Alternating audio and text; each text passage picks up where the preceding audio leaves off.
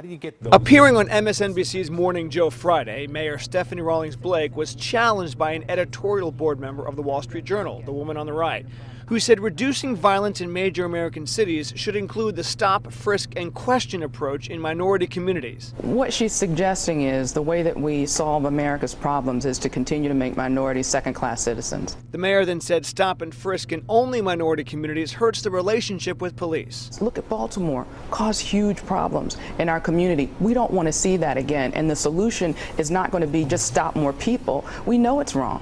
When she got back to Baltimore, she echoed her desire for a better relationship to new officers at a police academy graduation tonight. I hope that you internalize the importance of humanity in your leadership, the ways in which you can support law enforcement within our community by exercising sound judgment as well as empathy. This is the second class of officers to graduate since April's riots. This group was supposed to start the academy Monday, April 27th, 2015.